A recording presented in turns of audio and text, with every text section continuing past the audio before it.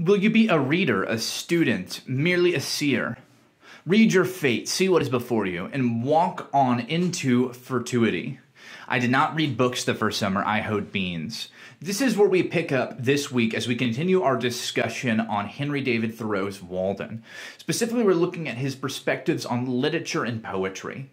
So please stick with us as we hop into these ideas here on Circle Theory. It's gotta be this time. Sun starts to set and emotion rise. He has some interesting ideas about literature, poetry, and art, which he is not shy about discussing at all in his works. He brings up quite a few different discussion points, but first, if you haven't watched our first video on Thoreau, please go back and take a look because that will provide context for this in general. So he talks about a few different things, and he almost shows a disdain, which is odd for a poet. But he mentions this a few times throughout this work, right? He says, a written word is the choicest of relics. It is something at once more intimate with us and more universal than any other work of art. It is the work of art nearest to life itself. So we start there with this idea that the written word is a reflection of our reality. That from this, we can gain a better understanding of reality itself because it creates a mirror image of it. That through this art, we may be able to achieve a greater understanding of truth, but at the same time, he goes to Walden to escape this. He finds himself at the lake trying to be removed from these ideas so that he can rediscover himself.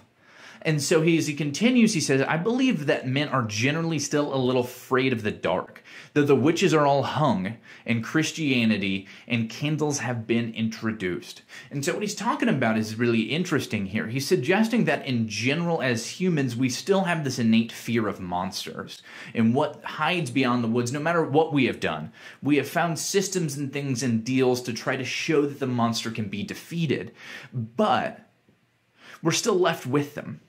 We're still afraid of them. We're afraid of what we don't understand. And art becomes a way to show this. And we do this through literature and story, and we discuss how to conquer them. Right? This is the whole idea behind Campbell's work, that we're creating a system over and over again to show what is required to defeat the monsters that exist in the wood. And no matter how many times we get candles and lights and things to show us that there aren't in the dark, there's this innate human urge, this innate fear that we tend to project onto others. And this is something that he tends to be a little bit distasteful of, this idea that we tend to become afraid of one another, and we use various images and arts to do that. Rather, art itself is supposed to represent this reality. It's supposed to represent the truer part of ourselves. It is a reflection.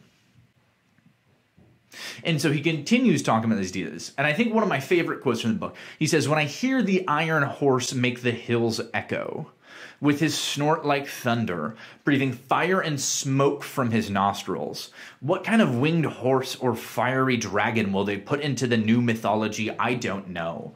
And so what he's discussing here is that we still create monsters and images and fears that we artistically represent through literature, mythos, and stories. And that the new Americana has a new mythos in and of itself. That this is something that we will use to be able to represent our fears through symbols. A very Campbellian idea again. But in general, that this is how things come to be. And so he's making a prediction of the future that we will find new ways to represent those. And I think that that's probably true today.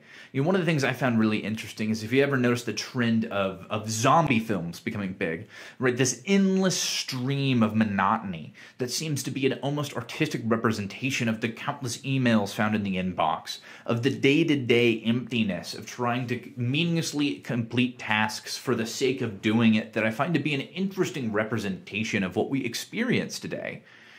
And so in general, he talks about ancient poets and artists and the deeds that they hold, right? That they are objected by being able to have large farms and large crops that go into the fields and they're stuck working. That we can't have our creativity because we're too busy hoeing seeds all day long. That we have become mechanical and lost our ability to be poets in and of itself.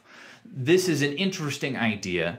He continues it when he talks about festival, right? This is something that's almost absent from current society, right? We have no festival, no procession, no ceremony, not accepting our cattle shows and so-called Thanksgivings, by which the farmer expresses a sense of the sacredness of his calling or is reminded of its sacred origin.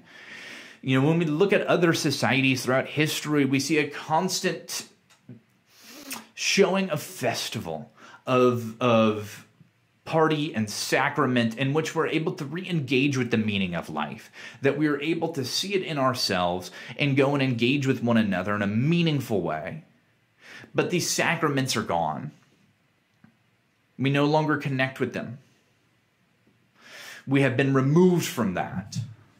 And he sees this as a great issue, that we have lost our ability to be able to engage with each other in that meaningful way because we're too busy working. And so this is where we pick up next week with our video on the problem with civilization. I hope to catch you next Tuesday here on Circle Theory. Thanks for watching this week's episode on Henry David Thoreau and his great work, Walden. I hope you enjoyed. If you did, please like, comment, and subscribe. Let us know what you learned today. We'd love to discuss it with you. And like always, see you next week as we continue our series. Catch you next time.